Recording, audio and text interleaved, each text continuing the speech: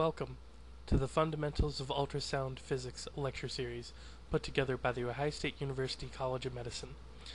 Today's lecture is on biosafety and effects. Today, we'll start by talking about acoustic variables in measurement.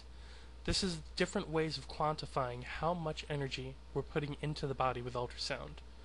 The three ways we'll pay attention to are pressure, power, and intensity. After that, we'll talk about different types of bioeffects. They're primarily categorized into thermal effects and mechanical effects. We'll talk about mechanisms of bioeffect production. How do we go from ultrasound getting into the tissue to those thermal and mechanical effects? Then we'll talk about the ALARA principle, as low as reasonably achievable. Different ways we can reduce the amount of ultrasound we use to achieve our goals.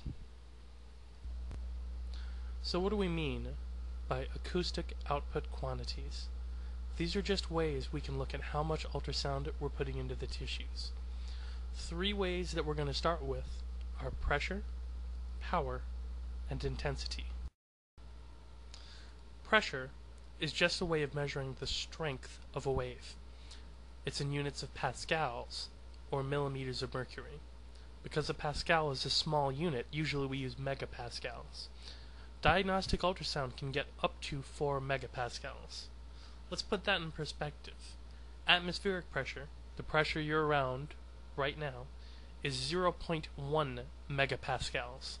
So diagnostic ultrasound can get up to 40 times the pressure that we stand around in on a regular basis. That's a lot of pressure, and if you talk to physicists or engineers, they're shocked because that seems like a lot more pressure than you would get in something as benign as ultrasound. We're going to talk more about what effects the large pressures involved in diagnostic ultrasound can have on tissue. Let's imagine that we're looking at the pressure at a specific point in tissue where ultrasound is being applied. Here on the x-axis we have time, and on the y-axis we have pressure. As you can see, it looks like a sine wave. All of the areas where that sine wave is greater than 0, that's called the zone of compression. Because the pressure is increased, all of the molecules there are being squished closer together. The area where the pressure is the highest is called the peak positive pressure. As you can see, all of the areas where the pressure is less than 0 is the zone of rarefaction. That is where the molecules are being pulled apart.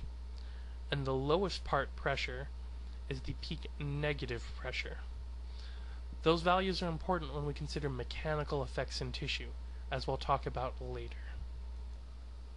So how do we determine pressure? We use a hydrophone. This is another piezoelectric device not unlike an ultrasound probe. The difference is that it just listens.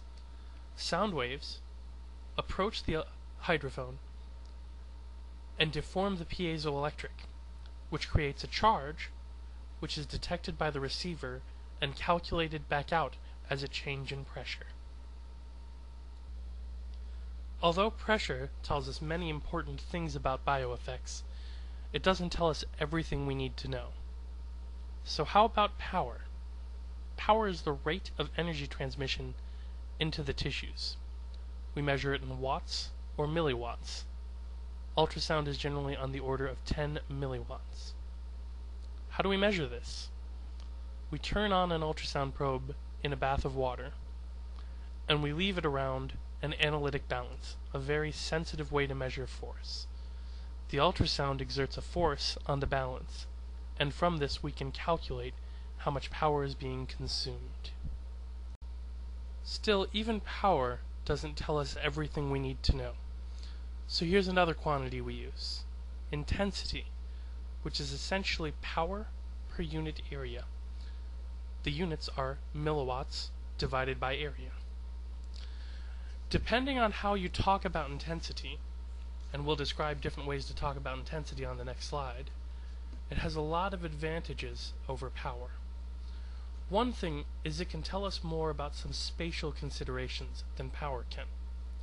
Consider a large abdominal curvilinear probe and a very small vascular small parts probe. If you use both of those probes, with the same amount of power, although the same amount of total energy is getting into the tissues, it's distributed very differently. The curvilinear probe is much larger, and so that power would be spread out much thinner. On the other hand, that small parts probe would have a lot more energy in a certain specific area than the curvilinear probe. It can also tell us something about temporal concerns, depending on which intensity we're talking about. Temporal concerns are basically talking about the shape of the pulse, or the time period over which the ultrasound is on. If you'll recall, the time period is basically the duty factor. What percentage of the time is the ultrasound on?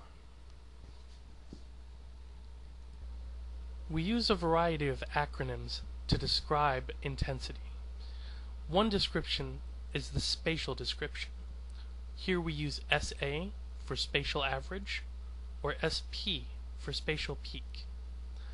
Across the ultrasound beam, the value of the intensity will change depending on how near or far you are away from the focus.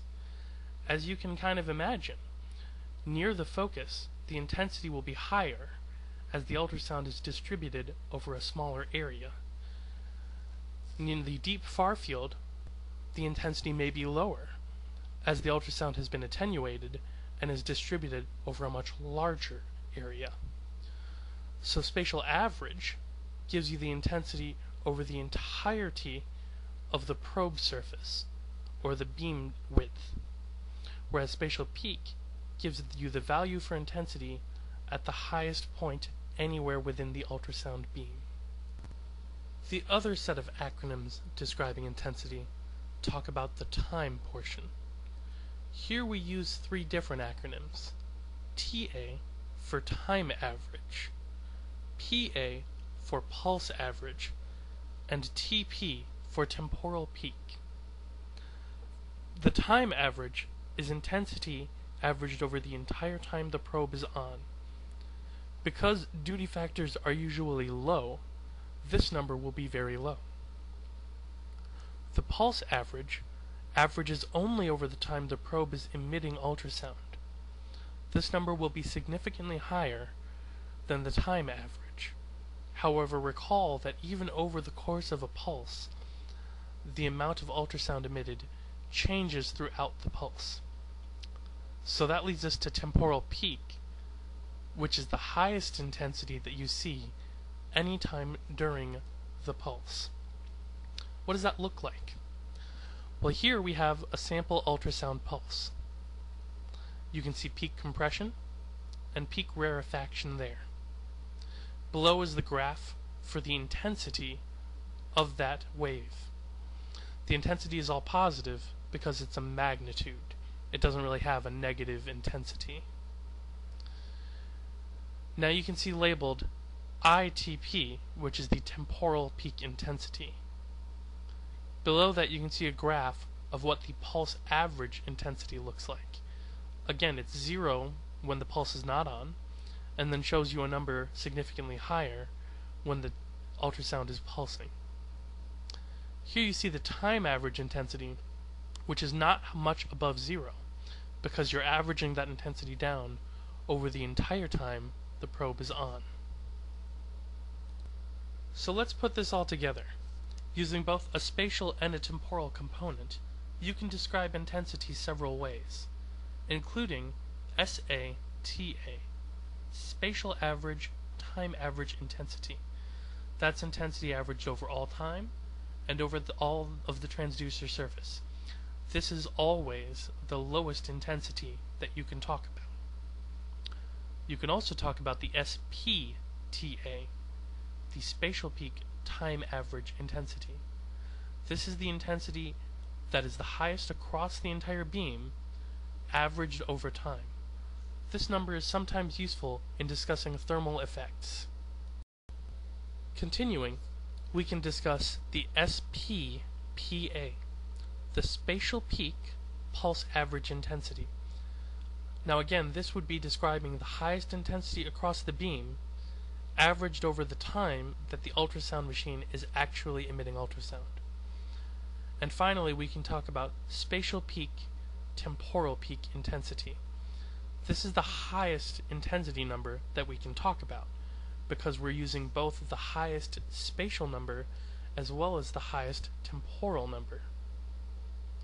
Of note, the SPPA, spatial peak, pulse average intensity, is associated somehow with cavitation.